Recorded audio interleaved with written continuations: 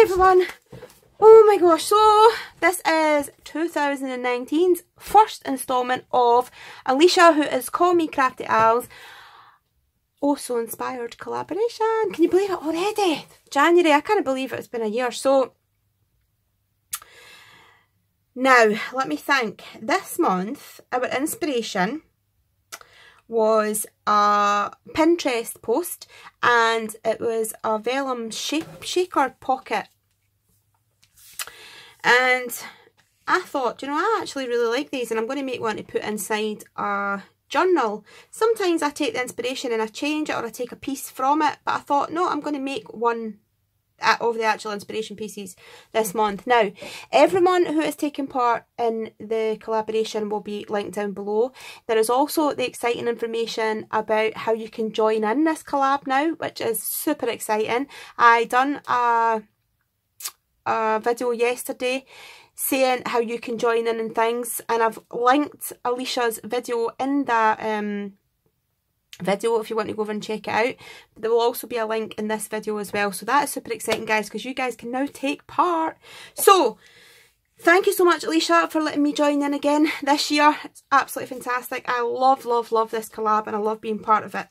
So this month, excuse this messy mat, look at the state of that, guys. I really need to get a new mat. However, what I've done is I've got this piece of vellum, just this opaque, well, it's kind of opaque, you can see through it a bit, vellum. It's nice and thick, heavyweight, and I'm going to make this pocket. So I have made a pocket letter for a challenge, and I had these bits and pieces out, so I thought, you know what, I actually really like this, so I'm going to use this topper on the front. And also, guys, the inspiration piece, if I haven't said, I don't know if I've said this already there, but the inspiration piece that we're working from will also be in the description, so you can go on and get your own inspiration from it as well, which is really cool. So I've got that piece, and I've also got this one here, which I really like. It says life is pretty amazing, which is true, and I think that goes nice with the wildlife, because look at that bird. So I think I'm going to put that on there as well. And right, I'm going to leave that like that just now to see. So, open it up, and I have these sequins. Now, I've picked out these ones because these are like the sort of most neutral ones that I have. The rest of them are kind of like brights and all different colours. These ones are quite, I'll take this off, take the glare away. These ones are quite neutral. So I want to pop some of these in. I'll put some of the cream ones in. These are really nice as well for making as your dashboards and your TNs. Or your planners. Put some of the white ones in. Oops. Some of those ones in. I'm not putting in too many because I'm going to sew this. So I need to be able to sew around the edge of it. I'll put some of them in. And then I've got this one, jar full of butterflies. I've had this for such a long time and I didn't really use it a lot. But I've got a nice gold one. Gold butterfly. That's cool, eh? Like that. Pop that in. And I've also got a pink one. Now this is bright pink, but when it goes in the vellum, you'll not see it as much. So we'll put that in.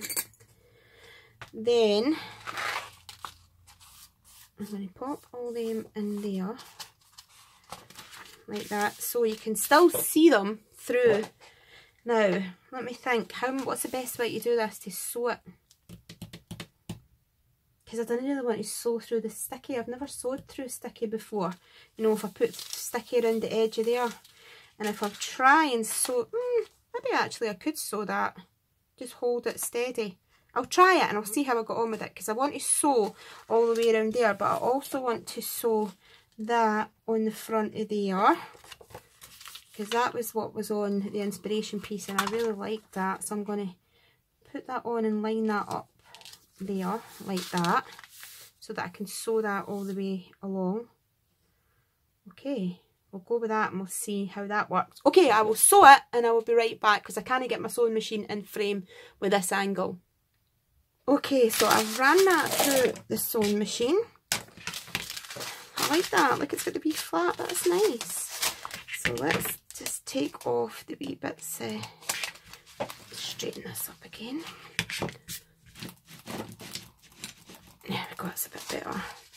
take off the threads. Oops. Like that. That's lovely, and you've got the shaker, even the butterflies move a bit as well. And then I want to put one of life's greatest blessings. Where am I going to put that? There, I think. So, I'll put that just underneath there, like that. And then there we go. Look how cool that is. And then all you'd have to do with that is punch a couple of holes, or however many holes it is for your planner, and you could have that like a dashboard on your planner. You could put it in a journal.